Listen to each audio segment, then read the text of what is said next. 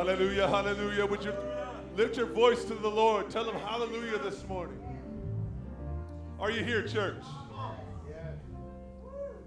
The Bible tells us that the name of the Lord is a strong tower, that the righteous run into it and they're safe. Church, he has a great plan for you. He does. And in his name is found victory. It is. So wherever you are in this life, if you're struggling with something, reach out and proclaim the name of the Lord Jesus. Sometimes it's just the name of the Lord. That's all you can muster up to say. But at the name of Jesus, every knee bows. Every tongue confesses. See, he is King of Kings. He is seated in heavenly places, and you are too.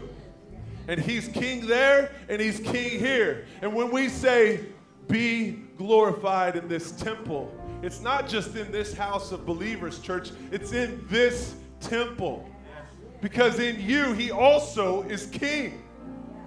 And by his name, at his name, every knee bows.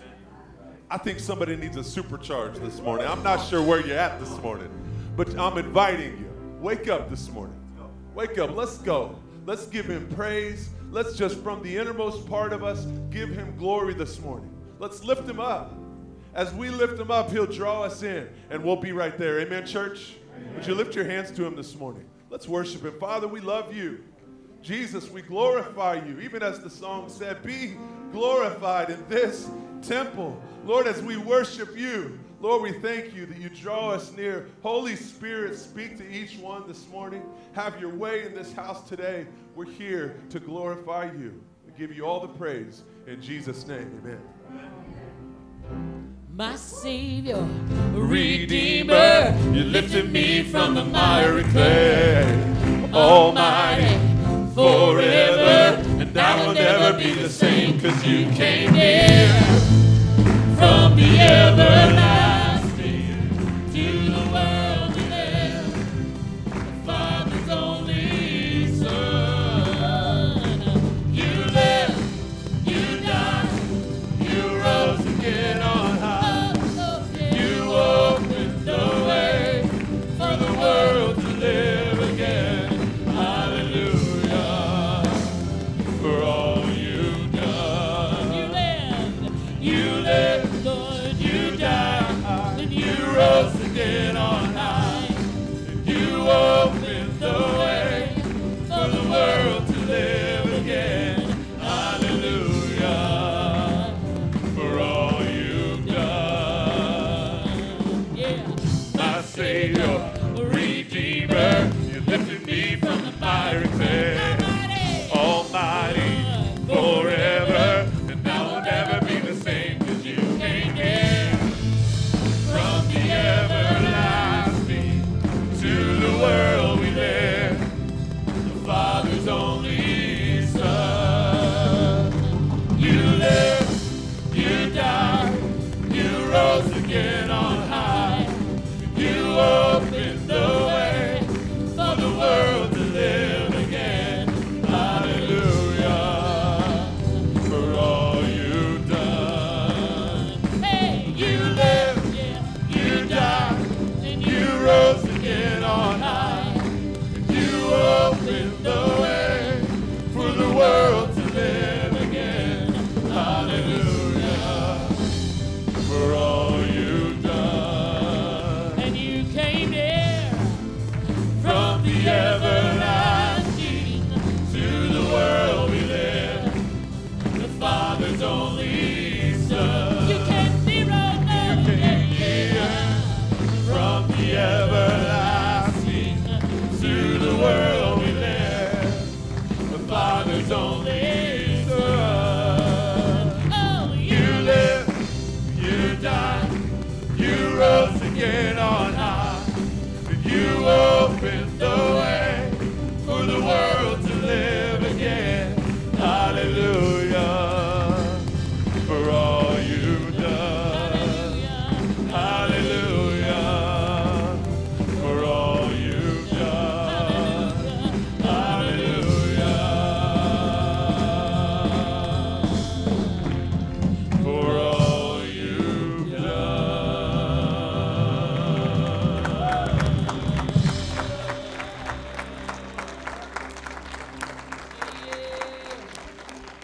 song says, oh no, you never let go. Through the calm and through the storm. Oh no, you never let go. Every high and every low. Oh no, you never let go, Lord. Oh no, you never let go of me. Yeah. Oh no, you never let go. Through the calm and through the storm. Oh no, you never let go. Every high and every low. Oh no, you never let go, Lord. You never let go of me. Oh no, you never let go. Oh no, you never let go. Through the calm and through the storm. Oh no, you never let go. And every high and every low. Oh no, you never let go, Lord. You never let go of me.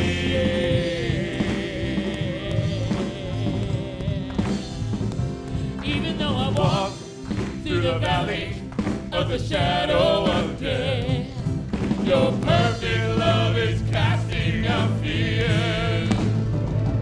Even when I'm caught in the middle of the storms of this life, yeah, I won't turn back. I know you are near, and I will fear no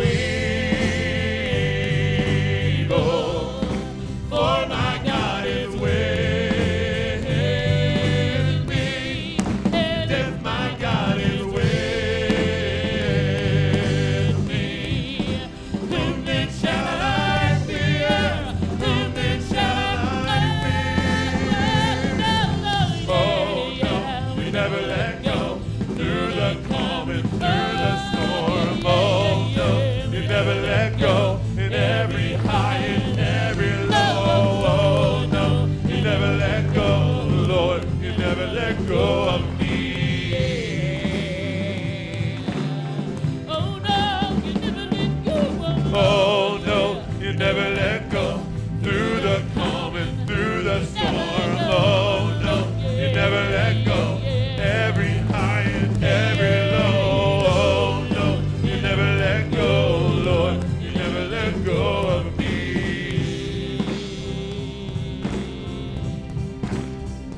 And I can see a light that is coming for a heart that holds on. A glorious life beyond all compare. And there will be an end to these troubles, but until that day comes, we'll live to know you here on the earth. And I will fear no evil, for my God is with me. And if my God is with me, whom then shall I fear? Whom then shall I fear? Oh no, you never let go. Through the calm and through the storm. Oh no, you never let go. In every high and every low. Oh no, you never let go, Lord. You never let go of me. You never let go of me. Oh no, you never let go. In every high and every low. Oh no, you never let go. Every high and every low. Oh no, you never let go, Lord. You never let go of me.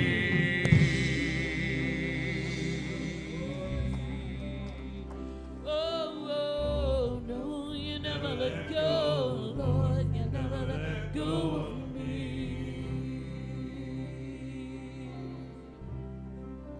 Hey, yeah, oh no, you never let go, Lord. You never let go of me.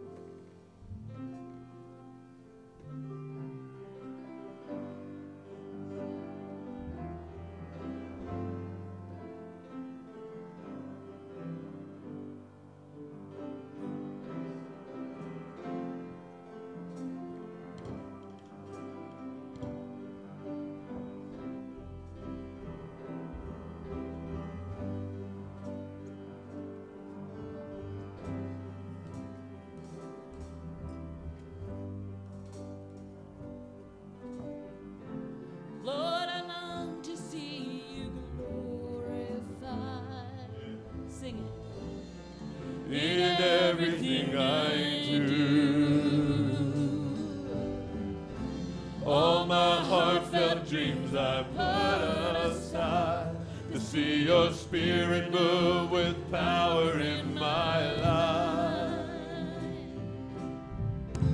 Jesus, Lord of all eternity, your children rise in faith. All the earth displays your glory, and each word you speak brings life to all who hear. Lord of all, Lord, all of creation sings your praise. In heaven and earth, Lord, we stand with arms open wide, be exalted.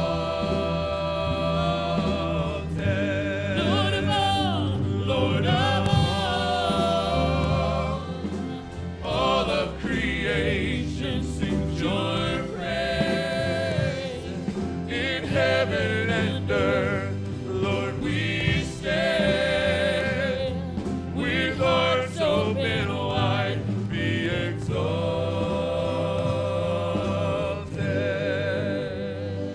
Be exalted.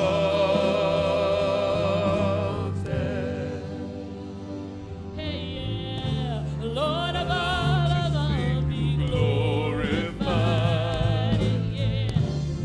In everything I do. All my heartfelt dreams I put aside to see your Spirit move with power in my life. Jesus, Lord of all eternity. Jesus, Lord of all eternity. Your children rise in faith, and all the earth displays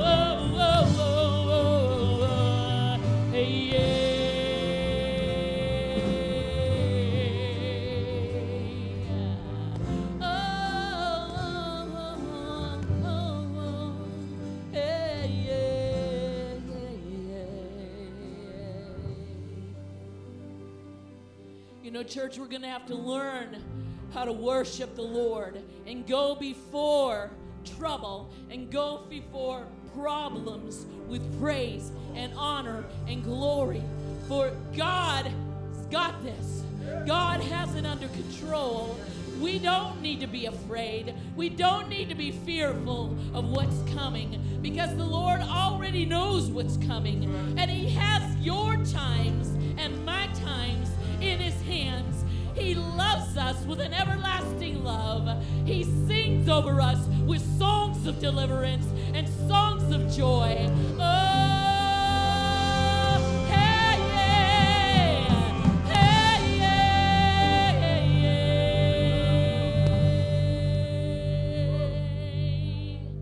He is worthy of our honor and praise. He's worthy of all glory. He's worthy that every knee would bow and every tongue would confess Jesus Christ is Lord. Jesus Christ is Savior. Jesus Christ, no other, is the Messiah. Oh, oh, let my eyes see faith. Hey, and let my heart feel joy. Hey, let my arms embrace. Forever I am yours. Forever I am yours. Forever I am yours. Let my eyes fade, and let my heart feel joy. Forever my arms embrace. Forever I am yours.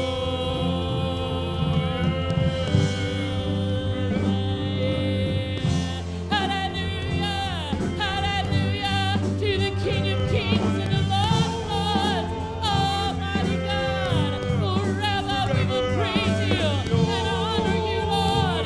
You are worthy of our praise. You are worthy of our honor, Lord. Hey,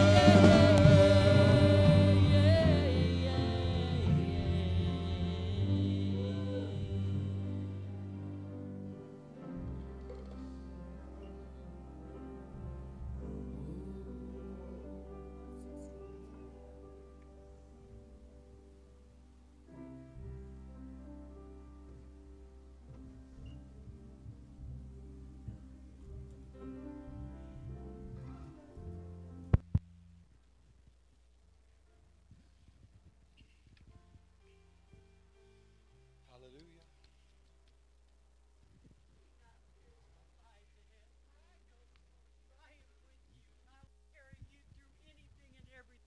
Keep your eyes fixed on me. Keep your eyes fixed on me and trust me.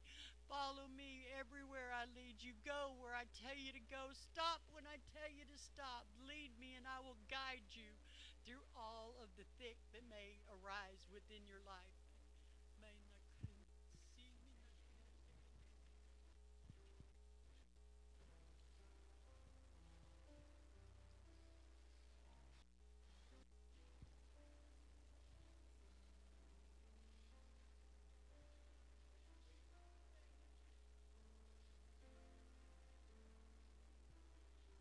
Fear not at the things that you see around about you, says the Lord.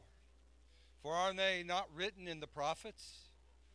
For I would say unto you, this is a sign even this day, as they attack my nation, the apple of my eye, says the Lord. My chosen ones, that Israel tremble in this hour, but know that I am her deliverer. Not only hers, but I'm yours, says the Lord. These things are not coming upon you as something that, like a thief in the night, for I've spoken of them, and my people that are in tune with my Holy Spirit and my word can see it. So I would say unto you, be not troubled. This is just a part of the plan. It's one step closer to taking you home, says the Lord. So observe it, watch it, pray for the peace of Jerusalem, says the Lord. Even though in your time you won't see it completely. But that prayer will bring over even into the millennial reign of my Son, Jesus Christ. But don't forget, this is a part of my plan. So let not those that are standing up trying to interpret what's going on with hardly any information or knowledge of my Spirit, but you have those that have spoken even in your scope of influence, the things that I've would happen from times past even to now. For I'm a God that calls those things that aren't as though they were. I declare the end from the beginning. And I say unto you, there's a bright future for those that are my people. So fear not, for I've got this thing under my control. And know this, says the Lord, the time is short. Yes, this generation that saw my country Israel come back, even as I prophesied it thousands of years ago, into their own land. I said it would happen, and it happened. When it looked improbable, I brought it forth, says the Lord. And it is a sign unto you that you're living in that generation that will not pass away till all things are fulfilled. So keep watching. I'm calling for the watchmen and watchwomen in this hour to draw close to me, to be the spies in the Spirit, says the Lord, so that my people may know what I'm about. For I've called those in my body, prophets and intercessors, to take a peek behind the scenes, to see those things that are coming, and the sequential events that I shall bring them forth in, says the Lord. So fear not. This is not the end yet, but the end is near, says the Lord. Hallelujah. Glory to God. You can be seated. Bless the Lord, O my soul, and all that's within me. Come on, church. Bless the Lord, O my soul. Come on, raise your hands to Him this morning. Bless the Lord, and all that's within me.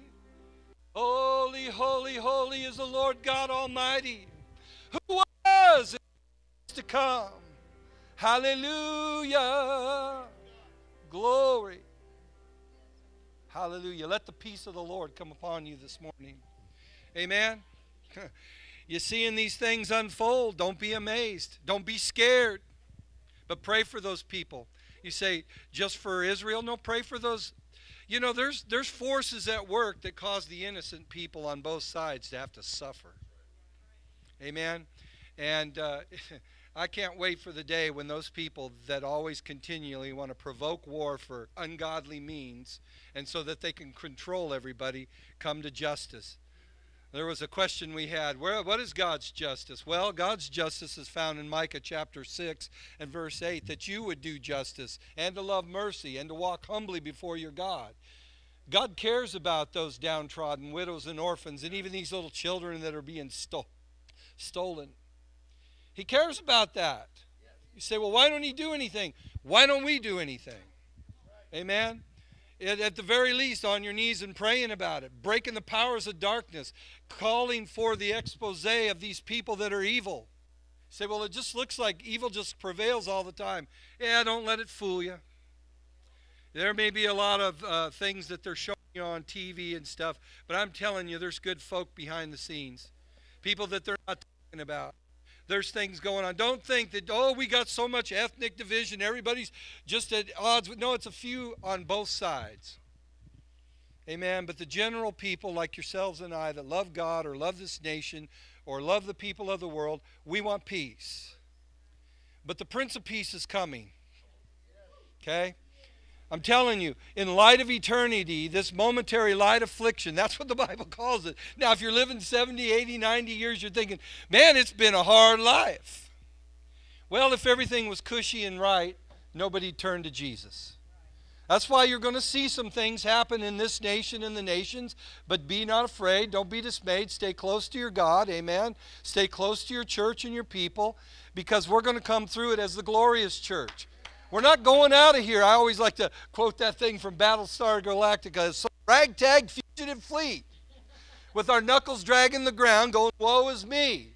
But the glory of the Lord shall shine upon you, and it will reflect out of you to the world. Amen? That's where we've got to display the joy of the Lord even when we don't always feel like it. And you say, well, that's faking it. No, for Christians, that's faithing it. We tell our body and our face to do what we want done by the Spirit. Amen? Well, I don't feel like. Well, stop going by feelings and walk by faith. I know it's hard. I know it's difficult. You know, it's easy when we stand up here under the anointing and say these things, but I got to go home and do the same thing you do every day. But I've walked with God long enough. Come on, some of you older saints say amen. I've seen him pull things out, that seemed like it was going to just take a deep dive and crash and burn. But God has a way where there seems to be no way. And he tells us that those of us that are in Christ we're going to be strong and do exploits in this hour. Amen. We're going to take authority and we're going to display strength. And I'm going to tell some of you Christians that are on the fence, you need to get on over on this side. Because you know what? We're going to be fighting demons. If you haven't had one challenge you through somebody or through the atmosphere, whatever, you better get ready. I'm scared. Don't be scared. You are in authority. Walk humbly before your God. Justice is coming. And maybe it'll happen this side of heaven, and maybe it won't. But I'm telling you, in eternity, it's going to happen. And you know, those of us that are wanting justice, we're going to stand at the great white throne as witnesses to all of the things that have went on in our generation. And I guarantee you, you may hoot and holler when the devil gets thrown in and his fallen angels, but you're not going to like it when you see the humanity that rejected Jesus Christ. So you got some time, I got some time. Pray for your people, pray for your families. Pray for those that you know and love that are far away from the Lord. Pray for your enemies. Bless those that curse us. And pray for those that despitefully use you. Amen? Hallelujah. Because that's what we're called to do. Greater is he that's within you and I than he that's in the world. Amen. Well, with that in mind, this is an offering. We just thank God that he gives all of us power to get wealth. That means he gives us the ability and strength to work with our own hands. He gives us the ability to get good jobs. Hey, listen, I'm claiming land of Goshen here. What do you mean, Pastor? We'll go back and read about the children of Israel when they went into Egypt. They prospered because they were God's people, and the blessing of the Lord that maketh rich was upon them. Guess what? You're the people of God too. You're part of the family of God. We've been grafted in through Jesus Christ, adopted into the family of God. We have a new bloodline. It's the blood of the Messiah. Amen? And he has given us the authority to trample underfoot those things that we talked about earlier. Amen? Walk in the ways of the Lord. And I tell you what, the devil won't be able to, and Mr. Devil don't know who you are. It's the little fuzzballs. Amen? We're really tough. Well, you might be if I didn't know Jesus, but in Jesus you ain't so big. Amen? Hallelujah. You got to get that mentality. This is a time of war. You know, the early church had the Lamb of God who came and laid down his life. But you know, this church, we're coming into the season of the Lion of the tribe of Judah. And why are we amazed if we grow up in him with a strong a spirit and a backbone cemented in concrete and steel, and that we're ready to fight, not people, but devils. Amen. I love it when God's people start praying, and if we could see behind the scenes, you'd see those devils go, oh man, that's too bright. They're shining too bright. You know why? Because the glory of the Lord is arisen upon you. Arise, shine, for thy light is come, and the glory of God is risen upon you. Can you say amen? That's a good offering. Why don't we give the Lord a hand clap this morning? Amen. Bless the Lord, O my soul. Hallelujah. And don't forget his benefits, who heals all your diseases. Amen. So with that in mind, I have a prayer request for the husband of Judy. It's a friend of Angie. I guess his name's Jim. Well, you know, God knows who he is. And since they're requesting prayer for him, Jim's got cancer. And you know what? I believe God's a healer. Amen. And then also another thing we need to do is we need to continue to pray for the peace of Jerusalem. You say, but it don't look like it's going to happen. It probably won't. I don't care. The Bible says you're supposed to pray for the peace of Jerusalem. Amen? And pray for all those people over there and the innocents, like I said before, on both sides.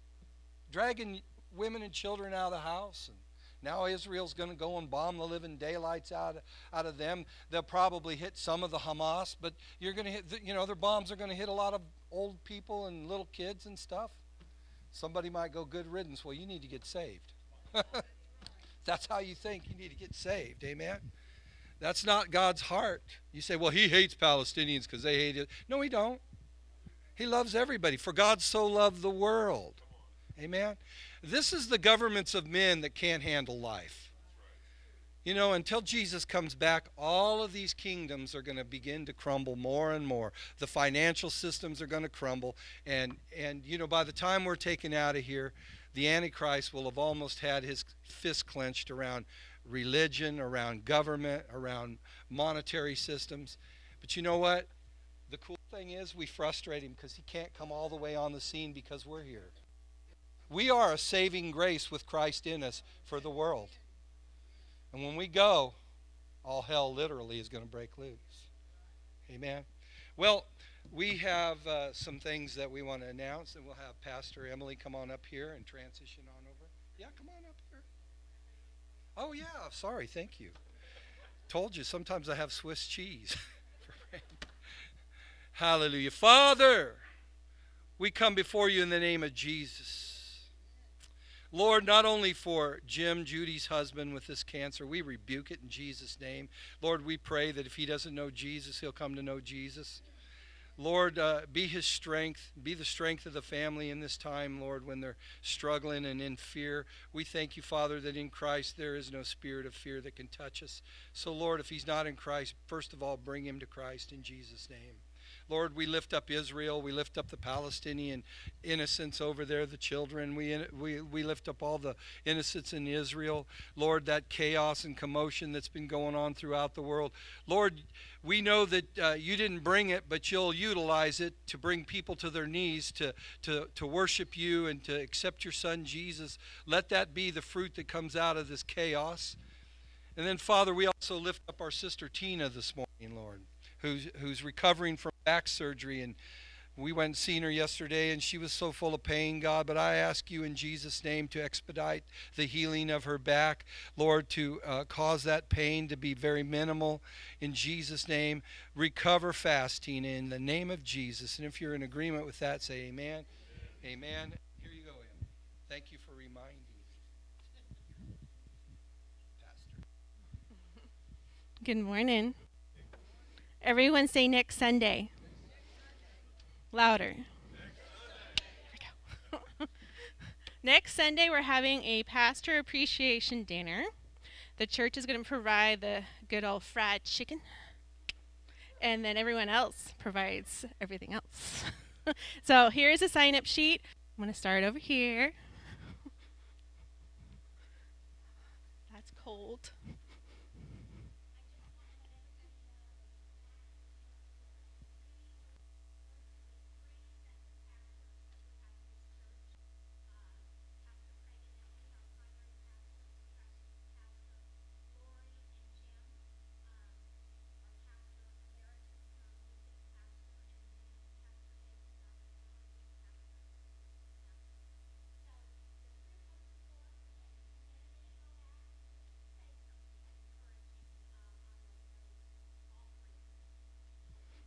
Thanks, Mary. One thing as the kids come up, kiddos. On October 29th, we're having our Hallelujah Party.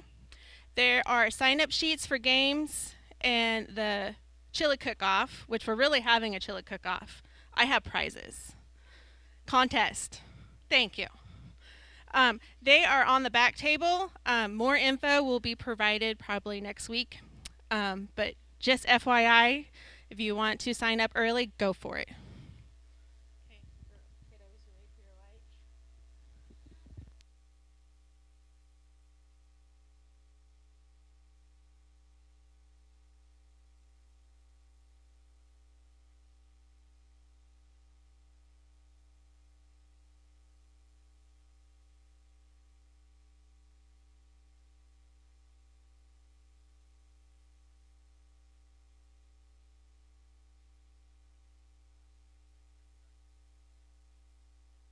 Morning. What's that? I love your shirt. Thank you. I like this shirt too. That's a little bit much. Let's go to our Bible. Let's go over to Luke chapter 15. We're going to start in chapter 15 and Luke chapter 15 verse 11. And we're going to see where the Lord takes us. Just for full disclosure, I've been struggling with a little bit of a cough and head cold and all that junk that's been going around these last couple days. So I'm going to give you all I got. And when we're done, we're done. You guys good with that? Hallelujah. Let's look at Luke chapter 15, and as you go there, let's pray. Father, we love you. We glorify you. We thank you for all the blessings you poured out in our lives, Lord God. We thank you that we've been sealed by your Holy Spirit, Lord, and that because we're filled with your Spirit, all fear, all doubt, all anxiety, all despair has to go in Jesus' name because we fully put our trust in you. We love you. We honor you. We give you praise. In Jesus' name, amen and amen. How many of you know that we're living in a world that has lost its mind? The world that we're living in, the people that we're called to serve, we have people that are losing their minds because of things that are happening and the unrest that is going on amongst people and cultures and nations and governments. And I'll say this, there's no greater hope, there's no more important peace that we can have than the peace and the hope that we can find in Jesus Christ. And here's the thing. We've been on this series of asking questions all summer long into the fall. And here a few weeks ago, we talked about where do we come from? Why are we here? Can you say amen? What happens to us after we die? And this is kind of an addendum or an add-on to that is like, what am I looking for? What am I looking for? We live in a generation where people are looking for something. Can you say amen? They're looking for a group to be a part of. They're looking for validation. We're looking for identity. We're looking for something that is greater than ourselves. Can you say amen? And in Luke chapter 15 and verse 11, we get a parable that Jesus gives. A parable is a story that would have been common to the Jews of Jesus' day. And it's not just a nice little fairy tale. How many of you guys know that these are real stories about real people? Can you say amen? These are not fictional creations that come out of the mind of men, but these are real stories. And a parable has a greater meaning, and it's not even some fable that we grew up learning in nursery or in preschool and in elementary school. It's not a fable like Slow and Steady Wins the Race, the story of the tortoise and the hare, or the little mouse and the elephant. It's not about that, but there's a great significance in the stories that Jesus shares. And Jesus shares so many parables through his teaching. These are object lessons. And then in verse 11, then he said, a certain man had 2 sons. And the younger of them said to his father, Father, give me the portion of goods that falls to me. So he divided to them his livelihood. This is a demanding younger son. Can you say amen? He had an inheritance. It's kind of like our kids these days. It's like, what do you got plans? And all of a sudden, I got a 14-year-old daughter, and she's now telling me her plans.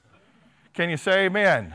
It's like, what, Dad, this is what I'm doing. Well, sounds like you haven't fully thought of your plan. Well, I need this so I can do my plans. It's like, great, you do not have a co-collaborator in your plan, so how are you going to execute your plans?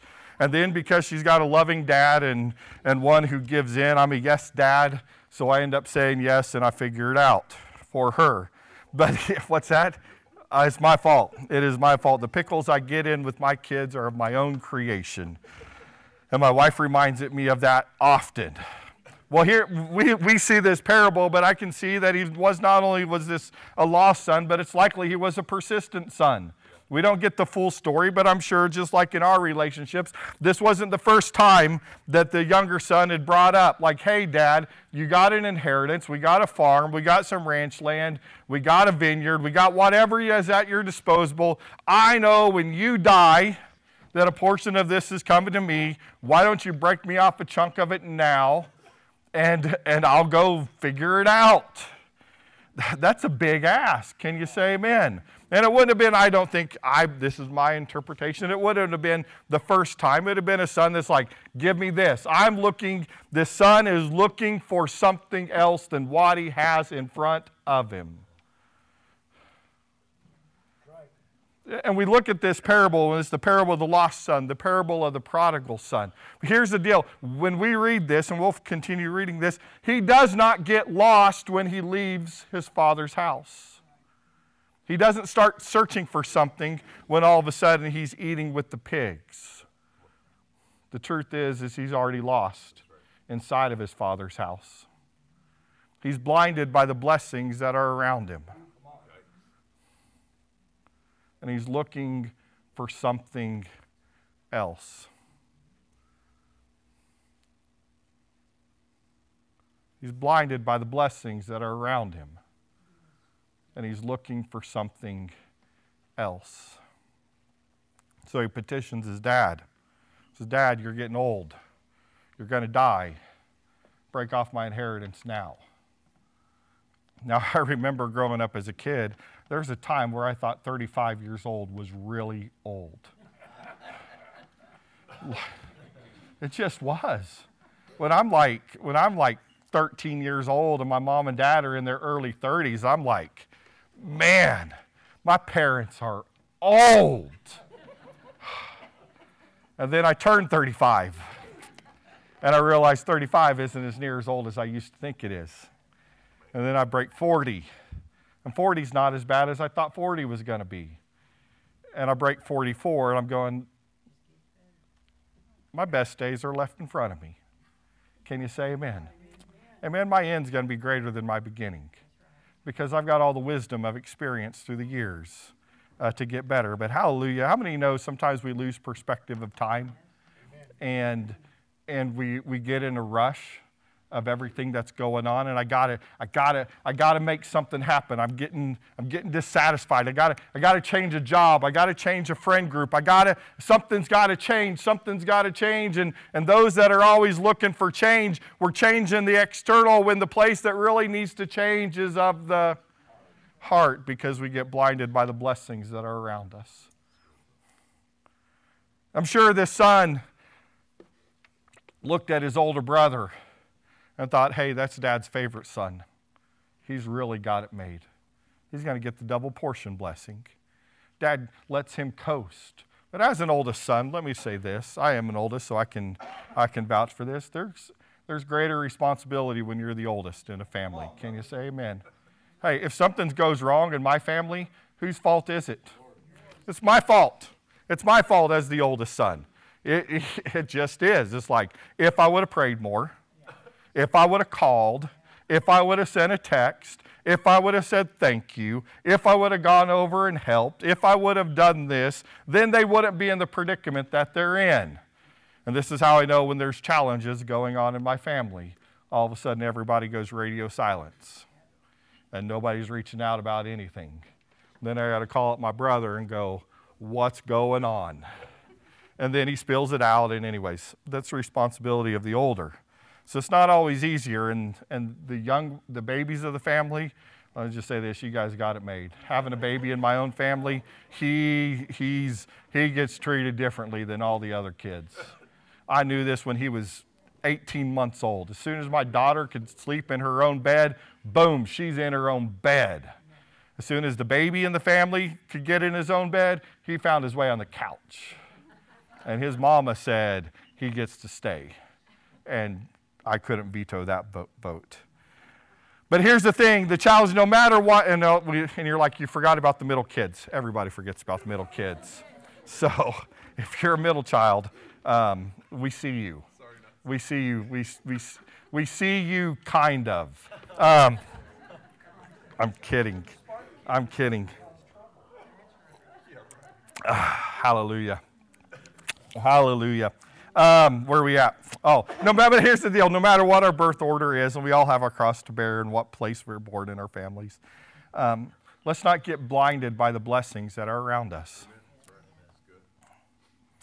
Back to verse 12. And the younger said to his father, Father, give me the portion of the goods that falls to me.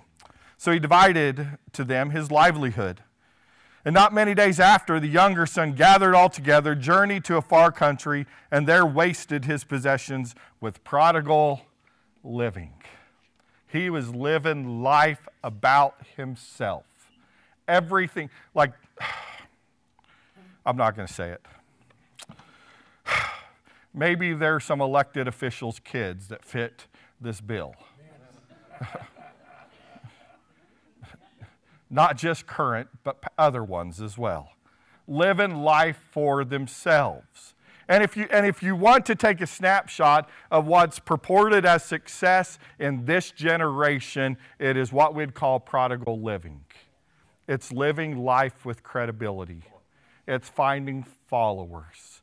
It's trying to be an influencer. If you ask a 10-year-old now what they want to do for a living, you do not get, I want to be a doctor or a lawyer or a fireman or a police officer or a nurse. On a rare occasion, you'll find one that gives a real, I want to build houses, I want to work on cars. You will not get that answer from the average 10-year-old, especially the average 10-year-old boy. If you ask a 10-year-old boy what he wants to do for a living, he will say, I want to be a YouTube creator.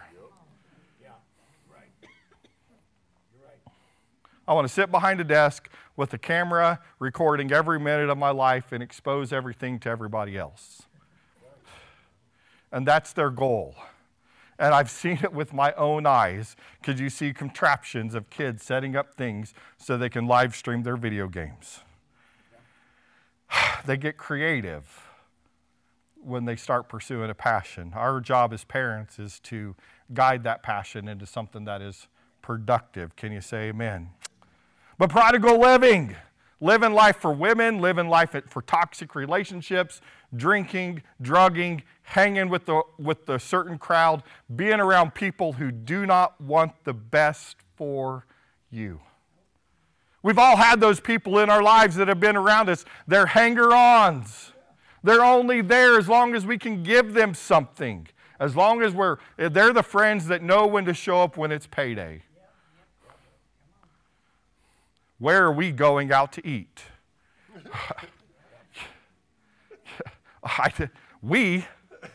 You have a frog in your pocket? Because there ain't no we in this. This is what we doing. We are getting Ringer Red loaf of bread. We're living on beans and rice and beans. How do you think I afford the house that I'm living in? It's not by spending my money all the time on Taco Bell and Burger King. Can you say amen? They're the ones that show up when there's a surplus, but when there's lack, they're nowhere to be found. They're the ones that know when to call when they're moving from one place to another place, because they know all their friends that have a truck. And they call them up, come help me move. I'm in a pickle. I'm 3 months behind on rent. The landlord is evicting me this weekend. It's like, did you not have the last 3 months to figure this out? And you're calling for a bailout now? And then when you're the good friend, you're going like, hey, we're doing some work in the backyard. Could you come over? Man, I'm super busy. I just can't get it. The friendship is one direction. It's a take and take relationship instead of a give and take relationship. He surrounded himself with those types of friends. I'm sure as he cashed out his portion of his inheritance that he was surrounded by a lot of girls, surrounded by a lot of hanger-ons. But they only lasted as long as the money lasted. There will be some people in our lives that only hang around as long as we can give them something, and they'll move on and they'll exploit someone else. Not many days after, the younger son gathered all together, journeyed to a far country. In verse 13, there wasted his possessions with prodigal living.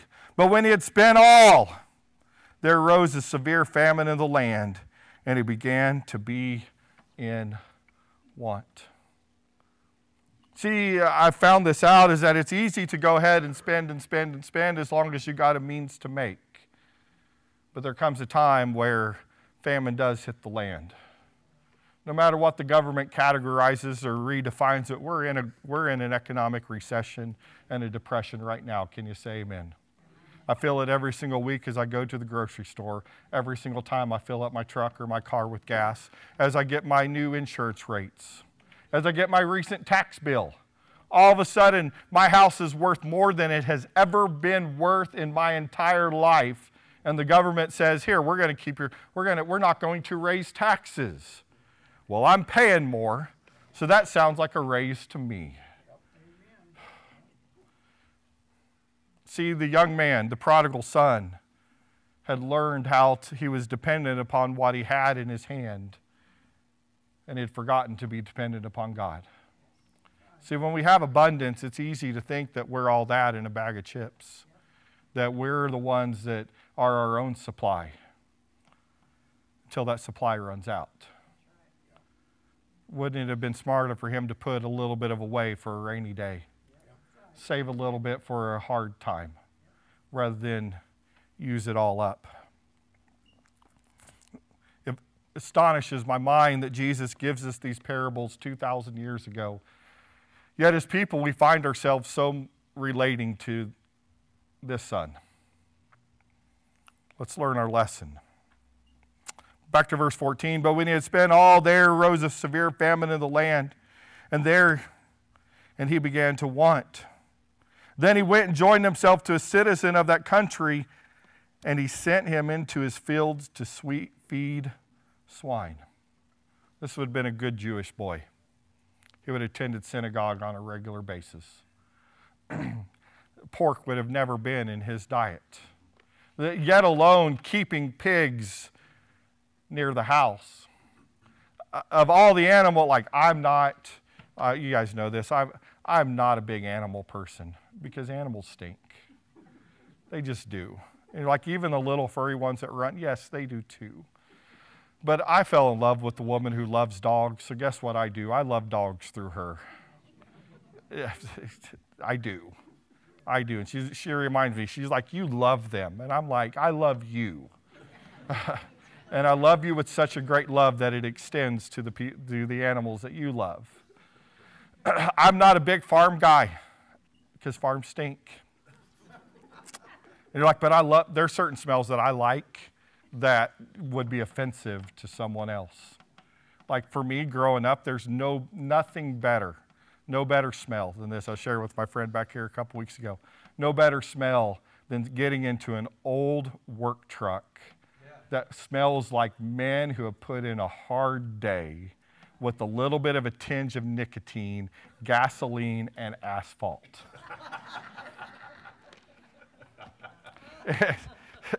And you're going like, if they made that type of perfume for my wife, it'd be all over. No, I'm just kidding. I'm kidding. But that sense would be offensive to 99% of y'all. It totally would be. But someone who grew up in that environment, it brings back a fantastic memory. It's like walking into an old garage where transmissions have been torn apart and brakes have been done. There's a certain smell, there's a mustiness from the water cooler. And you know, guys have said a lot of things in that room. A lot of cursing, but there's also been a lot of sharing of blessings. For this young man, the stench of the pigs would have been overwhelming. It would have infiltrated every part of his being, his clothes. The smell stuck in his nostrils as he laid down at night, taking care of these unclean animals. A revelation that he was just as unclean as he grew up thinking these animals were unclean. He joined himself, back to verse 15, he joined himself to a citizen of that country, which means he became enslaved. He had a debt. He had extended beyond what his means, and the only way that he could make it was to sell himself. He was a sellout. What are we selling out our lives for?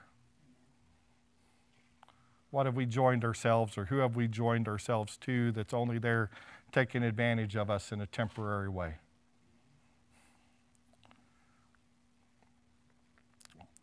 Then he went and joined himself to a citizen of that country, and he sent him to into the fields to feed the swine. And he would have gladly filled his stomach with the pods that the swine ate, and no one gave him anything. He was a favored son in his father's house, and he was a forgotten slave in an enemy's field.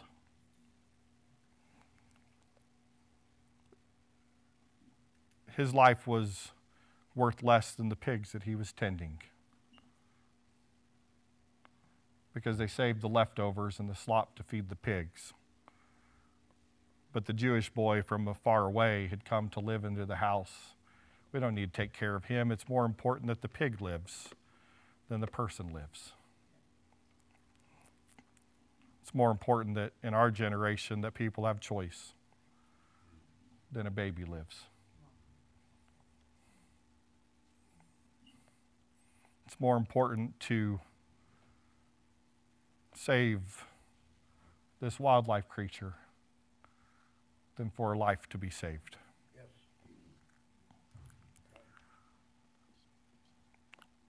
Verse 17. But he came to himself. But when he came to himself, he said, how many of my father's hired servants have bread enough and to spare, and I perish with hunger? He had lost it all. His heart was empty. So was his stomach. He had hit his rock bottom. He had had it up to here. See, I'm sure in this young man's life there were times, there were seasons, there were moments where he woke up next to someone he shouldn't have woken up next to and thought, man, it can't get any worse than this. I don't even know her name. There are other times that I'm sure he had been partying late at night with a crew of strangers going, who are these guys? And what are we doing? It's likely he would have done things to help temporarily fill the gap. I can't believe I'm taking that. I wasn't raised that way. That's not mine. Lying to get out of trouble. Breaking commandments. Young people, seasoned saints, they're 10 commandments. They're not 10 suggestions. And if we honor our father and mother, God will bless us with long life. Don't lie. People always believe what's coming out of your mouth. Don't steal. Can you say amen? But when he came to himself, he said, how many of my father's hired servants had bread enough and to spare, and I perish with hunger? I will arise, go to my father, and I will say, Father, I've sinned against heaven and before you. I'm no longer worthy to be called your son. Make me like one of your hired servants. Likely would have been a conversation he would have had in his mind over and over and over again, just like we have those conversations in our mind. And those that have been far from God and are now near to him, I'm sure those are the conversations you had in your mind. When I get to my Father's house, this is the way it's going to be. I'm going to come. I'm going to throw myself down at the altar. This is what's going to happen. And this is how it's going to be over and over again. And then the next day comes. And nothing's changed. Because nothing changed until he had it up to here. Until he literally came to the end of himself and hit that rock bottom. Those that are far from the Lord today, what's it going to take for you to hit your rock bottom? If you know what it's going to take, then today's the day to come back to the Lord. Verse 20, and he rose, and he came to his father. And he was still a great way off. His father saw him and had compassion and fell on his neck and kissed him.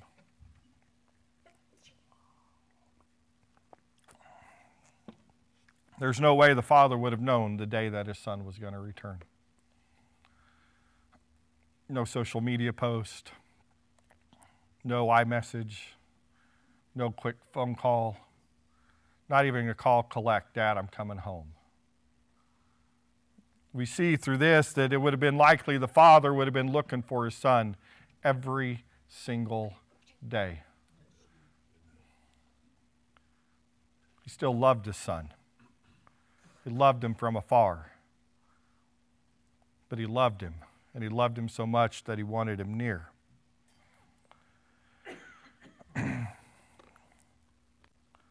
His father ran out to meet him, to greet him.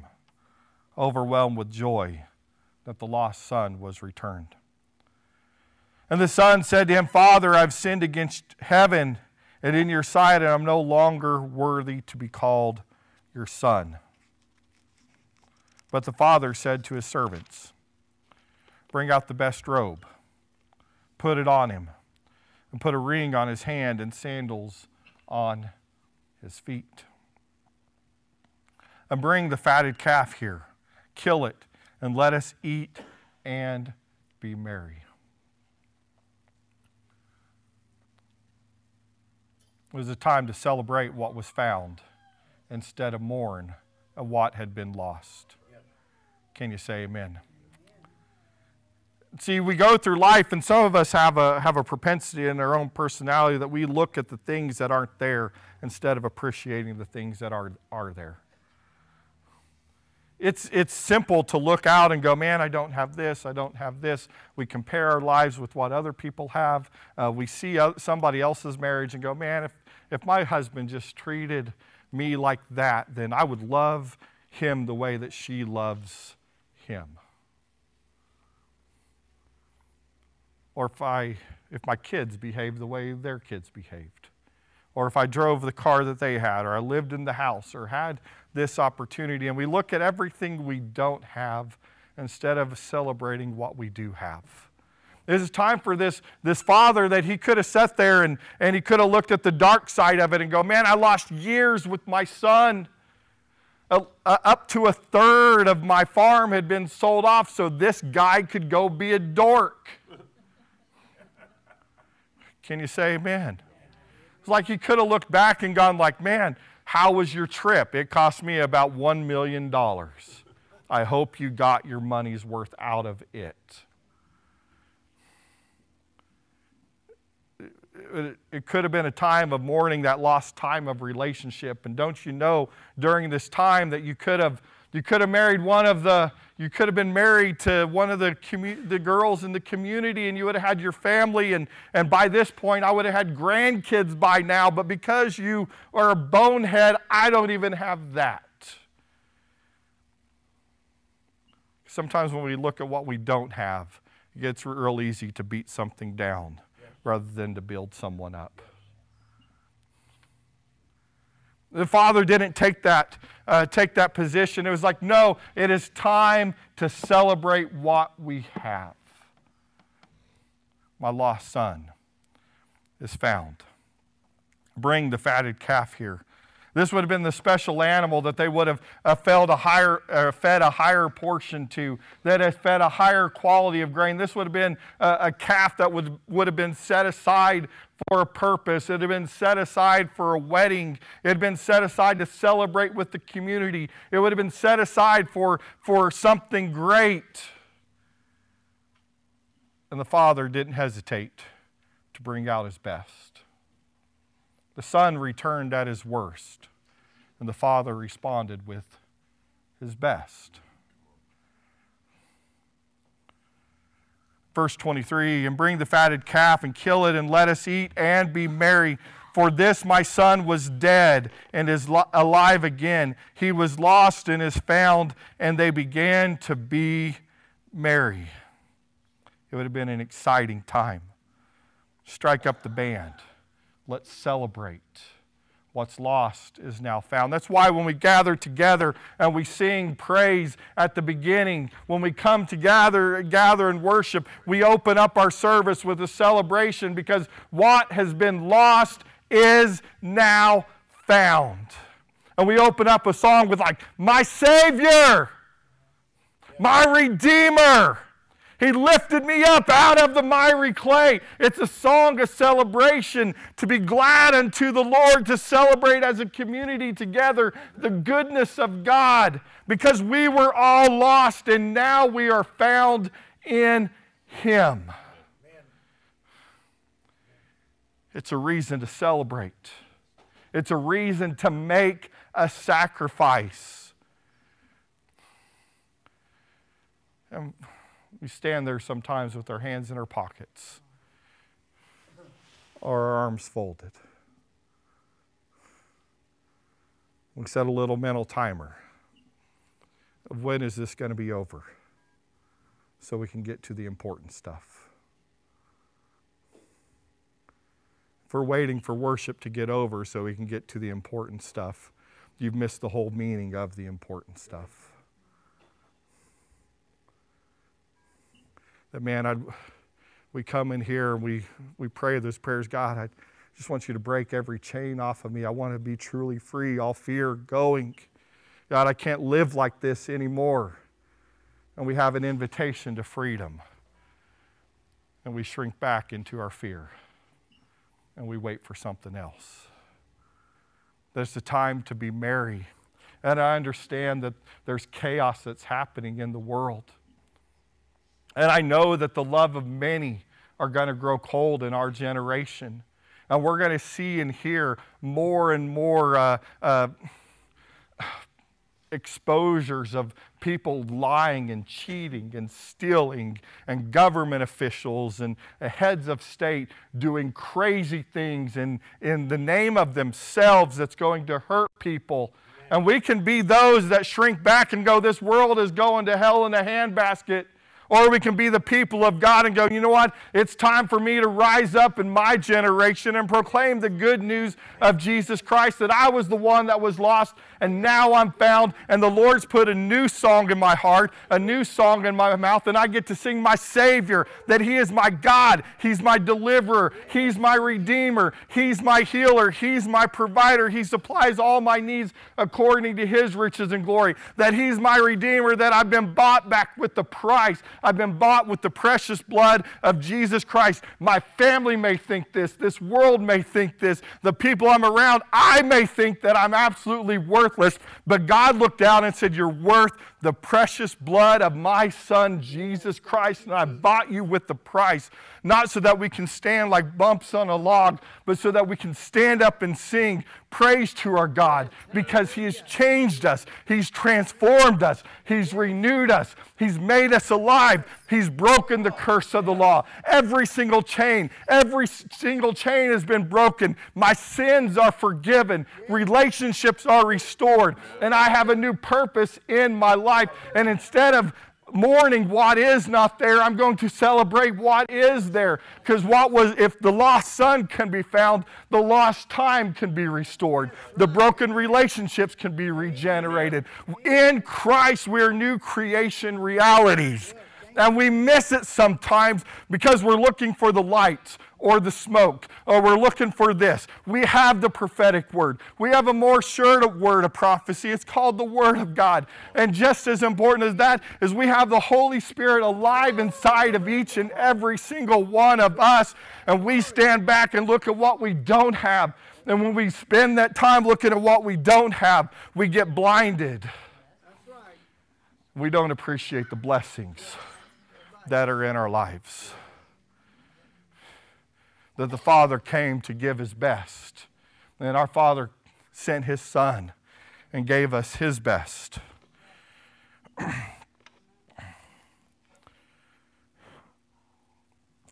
Verse 25.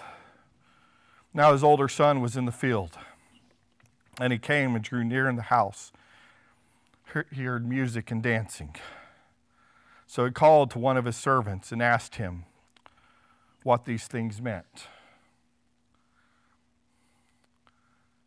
See, this is the lost son too. Because he didn't even have a clue what was going on. See, we can have lost relationship and be in the same house as well.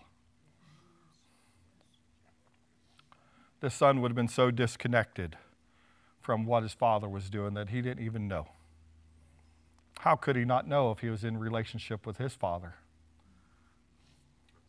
Because if he had been right there with his dad, he would have heard like, hey, when your little brother comes back, this is what we're going to do. Like as we read in the parable, the servants knew exactly what to do. Why? Because it's like, were they waiting for that moment? They were waiting for that moment to be told this is when you do it. But the plans were already in place. I'm sure as the father stepped up over the hill, the servants were going, he's going up there again? He's going up there again? Like it's been years. Like How many Sabbaths and how many Yom Kippurs and Rosh Hashanahs and Pentecost have we celebrated, and this guy keeps going? And then you have the one servant that's going, hey, remember what he told us. When the son comes back, we give the best. It's time for a party. It's time to celebrate. They knew exactly what to do. Why? Because even the servants were near the father. The servants were nearer to the father than the oldest son. Because if the oldest son would have been near to his father, he would have known what the party was all about. And he missed it too.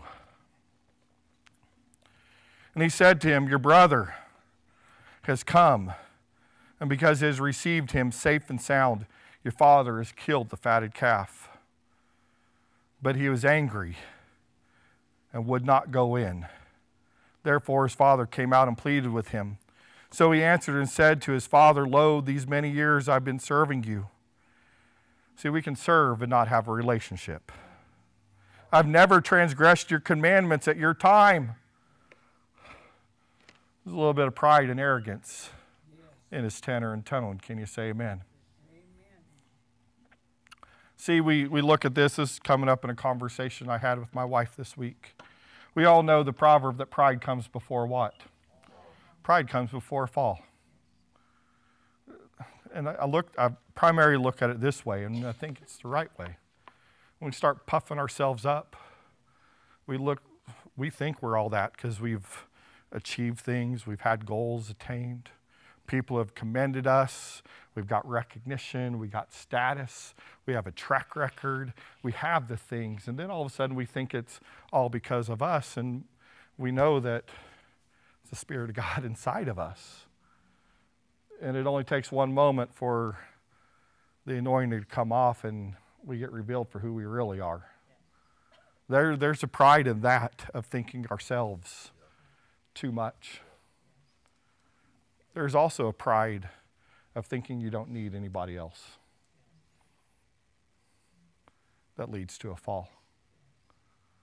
We become too independent. Can you say amen? That I'm going to do this on my own.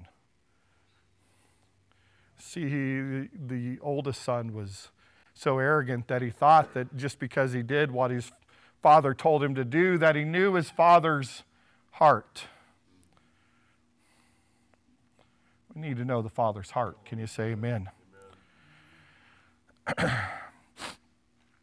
But he was angry and would not go in. Therefore his father came out and pleaded him. So he answered and said to his father, lo, these many years I have been serving you. I've never transgressed your commandment at any time. And yet you never gave me a goat that I might make and marry with my friends. As soon as this son of yours came, who has devoured your livelihood with harlots, you killed the fatted calf for him. So he said to him, son, you are always with me, and all that I have is yours. It was right that we should make merry and be glad, for your brother was dead and is alive again, and was lost and is found. Two lost sons. And if the older son comes to a revelation, he would have known that had he been in a relationship, he had been celebrating with his dad too. He had been excited. What are we looking for? We're looking to love and to be loved. Can you say amen? Yes. We're looking for someone to throw us a party. We're looking to throw a party for someone else. Both sons needed to be found. They're both found in the Father's love. We can only be found in the Father's love. Longing, searching to love and be loved. 1 John chapter 4 and verse 9, let's go over there.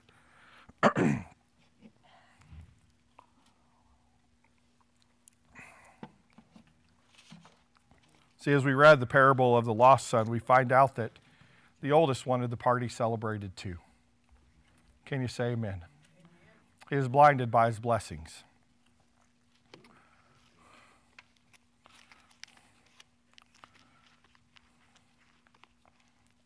as we go over to 1 John chapter 4 and verse 9, just feel prompted to say this. Sometimes all someone else wants is to be loved. Can you say amen? Sometimes all someone else wants is to be loved and to know that they're loved and to know that they're appreciated and that they're cared for. Can you say amen? And we have this thing in our generation, in our culture, that love is so conditional on the way we show love and the way we receive love. Can you say amen? Like I've read the book, The 5 Love Languages. How many of you guys are familiar with that? And it gives great insight. Can you say amen? But it actually can be a great deterrent as well.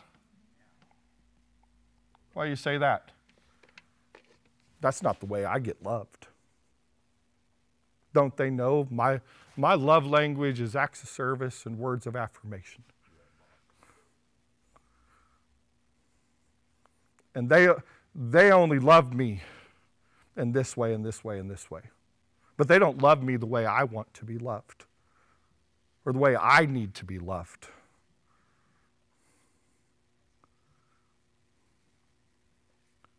Come on. Well, this is the only way I show love.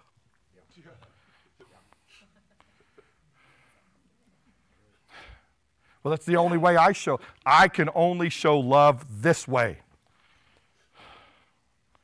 I can only show love through physical touch. We boxed ourselves in. Some of you know what I'm getting at. Because it builds up a wedge. Instead of just going, you know what, this is what I see. I see if you're a wife, if you have a husband that gets up early in the morning, works all day, doesn't spend all of his money at the quick shop and at McDonald's, and comes home and he goes, takes the kids to soccer and helps out with this and helps out with that. That's him showing you his love. But I really want to spend more quality time together. Well, guess what he's got to do to afford that quality time? He's got to go to work so that you can go spend $5,000 on a vacation. And so you get 1 full week every other year. But I want it more often than that. Well, let me say this. If you get more time with him at other times in the day, he makes less money. So which one do you really want?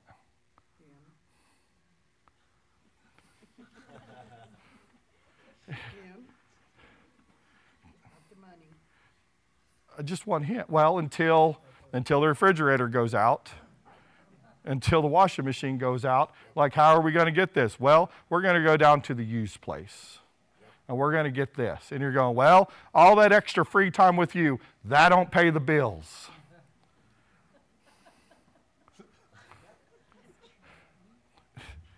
Is that too close to home?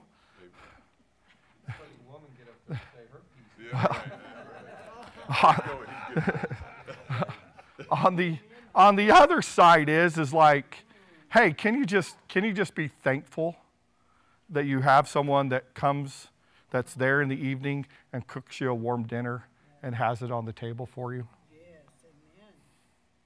And is serving it with a smile. Especially work. Yeah, here's the. It's implied that we all working all day every day. Yes, amen. And maybe everything isn't picked up in the house, but the house ain't dirty. It may not be clean enough for company, but it ain't dirty. Right? It's one of the things when we used to have friends come over at the house on a regular basis. We used to do it on a regular basis. Like, gave us a good opportunity to deep clean the house. So I knew at least once a month the house was getting deep cleaned by everybody. But here's the thing, is we start to set these parameters and these conditions on the way we're loving each other. And how we're going to love each other. And we get frustrated and irritated. And here's the deal, is most of us aren't going to be completely synchronized in the way we show love or receive love, and that's okay. Because if you were like your spouse, if you had the exact same personality as your spouse, if you were too much alike, then one of you would not be necessary. That you need people to compliment you. That for those of you that are introverted, you need the extroverted spouse so that you will leave the house and do something fun. For those that are introverted, you need that introverted spouse. Those of you that are extrovert, you need that introverted spouse so that you leave the gathering at a reasonable time. And you don't talk to everyone about everything. Like you need that balance in your lives. You need a spender and a saver. Because if you're both spenders, you're going to have to get a lot of promotions in order to pay the bills. You don't need to be both being savers. Why? Because then you're not generous in your giving. That's right. And you need to have someone who's generous and someone who has wisdom at the same time. Yes. Amen. You need to have someone in your life that will speed things up, and you need someone in your life that will slow things down. Yes. Amen. Because if you both are living in high gear all the time, you're going to get burnt out and burned up, and you will take it out on each other.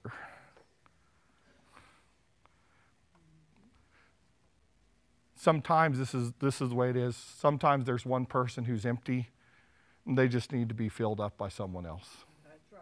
You're right. Amen. Amen. Can you say amen? It's like I'm empty. I don't have a whole lot to give today. And I just need you to tell me I'm good looking and I smell good and I'm a good dad and I'm a good husband, and that's all I need sometimes. That's right. You're right. Amen. I just need to not feel like I have to do everything all the time. That's right. And then my wife goes, he doesn't do everything all the time. I didn't say I need to not do everything all the time. I said I need to feel like I don't have to do everything all the time. Sometimes it does come into feelings. And sometimes my wife just needs appreciated and thanked. And sometimes she just needs, like, go with your girlfriends. I'll see what the credit card statement looks like next month. And just go. Be wise, but have fun. And my wife's like, sweet, they got one coming up. And then we'll figure it out later. You didn't hear about that one? I'm sure you heard about this one. Let's talk about our love for the Lord, and we'll start to wrap up here. Are you getting anything out of this morning? 1 John chapter 4, verse 9 says this. We love him because he first loved us. Well, I don't feel loved today. Well, the truth of God's word supersedes your feelings. You're loved by God. Well, who loved us first? I loved the Lord, but he loved me before I loved him. Now, while I was yet a sinner, Christ died for me. That God demonstrates his own love towards us.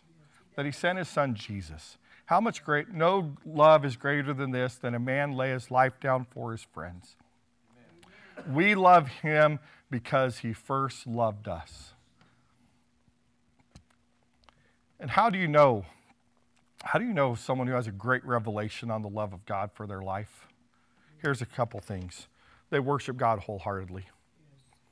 Because he who's been forgiven much also loves much. When you understand the gravity of sin and in comparison with the greatness of the love of God, you just get overwhelmed by his goodness. It's like, but my sin wasn't that bad. I didn't go do what the prodigal son did. It is bad enough to separate you from a loving father. And for that to be forgiven, for that debt to be paid, is something to celebrate. Yes, it is. Amen. That he loves us. He loves us first. Yes. And he loves us with his best. Let's look at Matthew chapter 22 and verse 37.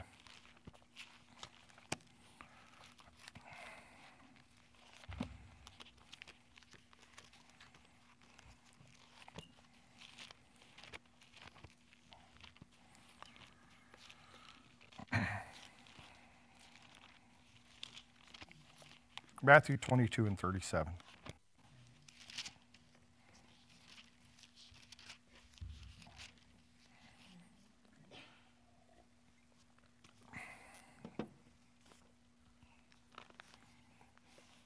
Actually, we'll start in verse 34. And when the Pharisees heard that he had silenced the Sadducees, they gathered together. See, the Pharisees and the Sadducees, they were kind of opposite sides of the coin. They were in a juxtaposition of trying to get power over the children of Israel. Neither of them were legitimate, but they had it's kind of like they're almost like the Democrats and the Republicans. They're kind of the same, but just enough difference. But they were always up against each other. But they had a whole lot more in common than they had differences. But anyways, when the Pharisees heard that they had silenced the Sadducees, they gathered together. They're like, sweet, our opponents lost one. Let us rejoice.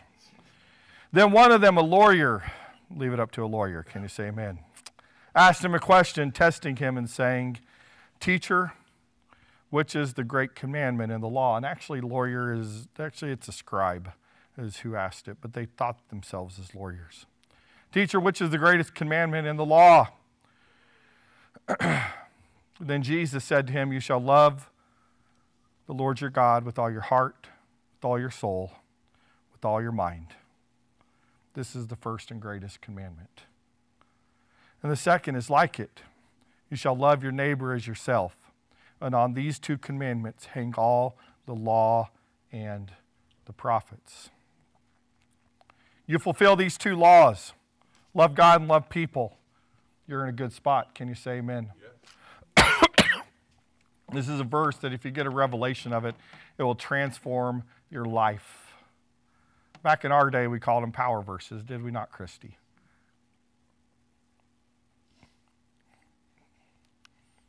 Verse that you hid in your heart. That's right.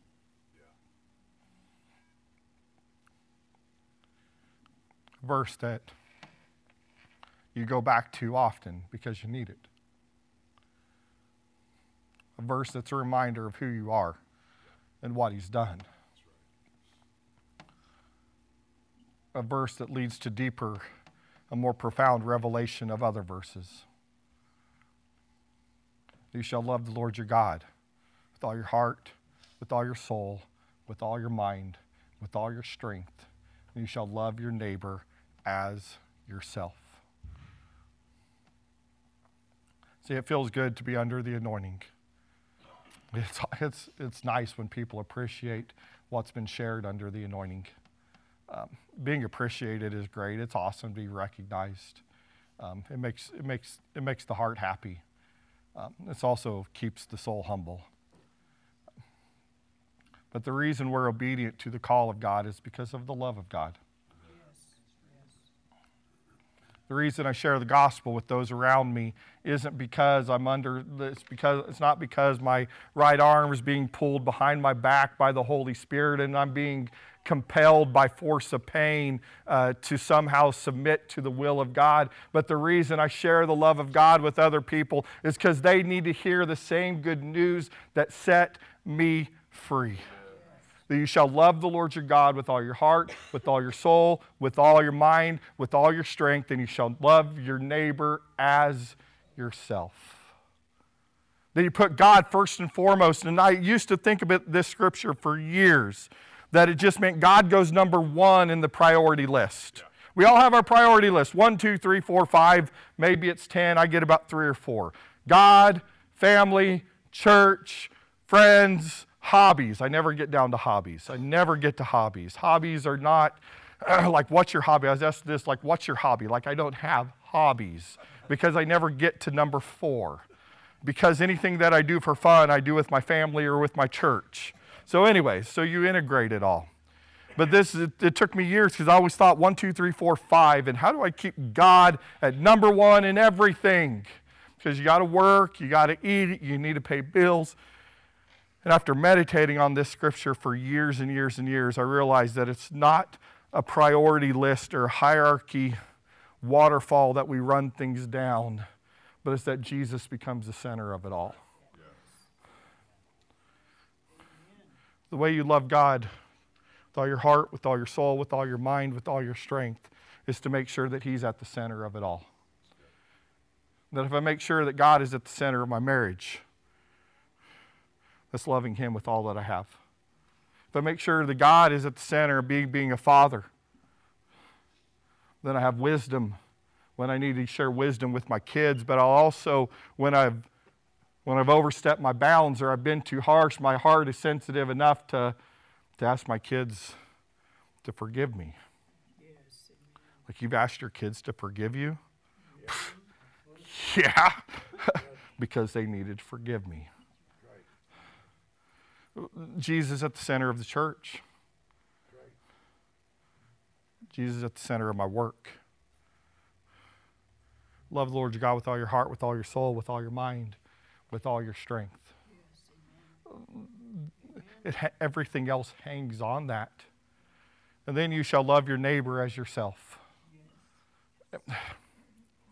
This has been something I've meditated on for years. Not only does it mean to be kind, and we get the parable of the Good Samaritan in a response of in another gospel, that our neighbor are those that are far from us, that are not like us, that our neighbor is the people around us. And it truly means to be kind. It means to be generous. It means to go the extra mile. It means to take the humble approach without being a doormat ourselves. Can you say amen? It means being able to give a hand up, but it doesn't mean to always give a hand out. Like we get frustrated sometimes, and you might be frustrated in giving out because you're giving handouts instead of hand ups. And you need to know the difference and ask for wisdom of when is this a hand up and when is it a hand out. Because I'm all for giving hand ups. I'll give a few handouts, but eventually I get exhausted with it. But the other side of this, after meditating on this for years, was this: I love my neighbor as myself, which means I need to treat myself well too. Can you say amen? Amen. It means if I don't take care of myself, I can't take care of other people. And those of you that have great compassion and big hearts for other people, you will do for someone else what you would never do for yourself. You will give grace to hundreds and hundreds of other people, but yet hold yourself to a standard that you would have to be perfect to obtain. Yeah, you're right. On the other side is you'd give great advice to someone else getting their life in order, but you struggle to take your own advice. Loving yourself means treating myself in a way that I'm taking care of myself, not in a selfish way, but in a way that makes sense and is reasonable and has wisdom. Can you say amen? Amen.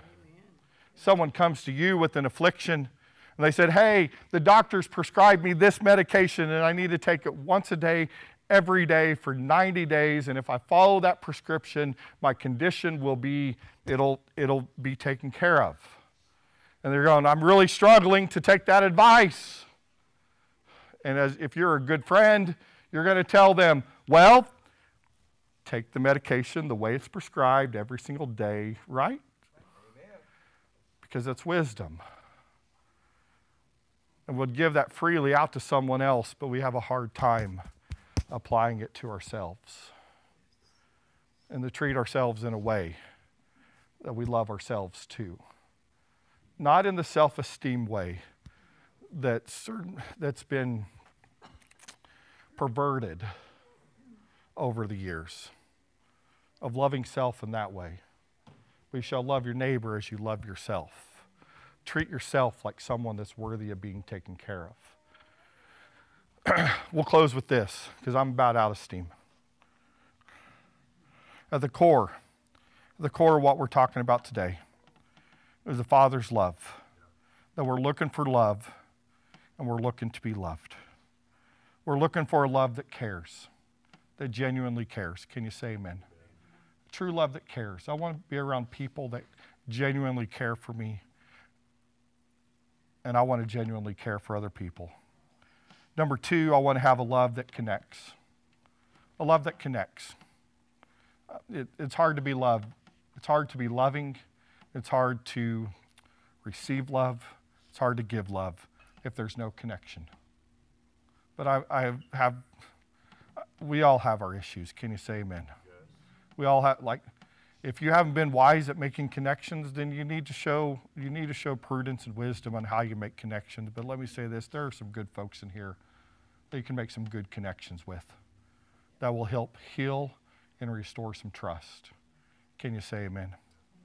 We're looking for a love that connects. And last of all, we're looking for a committed love. We're looking for a committed love.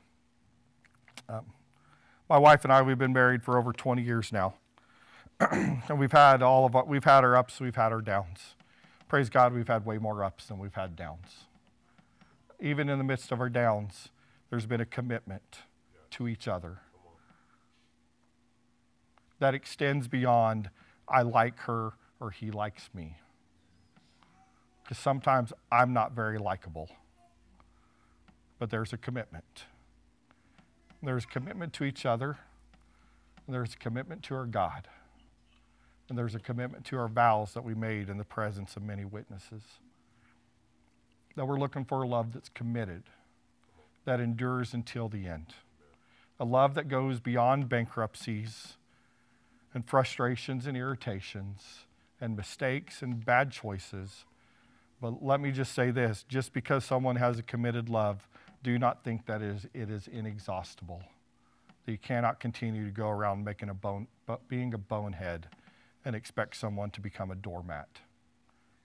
We love our neighbors as we love ourselves. That husbands, love your wives as Christ loves the church. Wives, submit to your husbands. Can you say amen? That's the order that God designed to the family. We're looking for committed love. There's no more committed love that we can have than the love that Jesus has for us. And we, in turn, we're committed to him. Fully committed. There's no turning back. There's absolutely no turning back.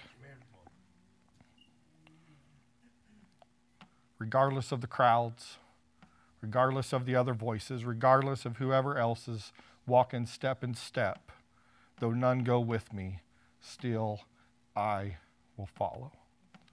That I've decided to follow Jesus, and there's no turning back.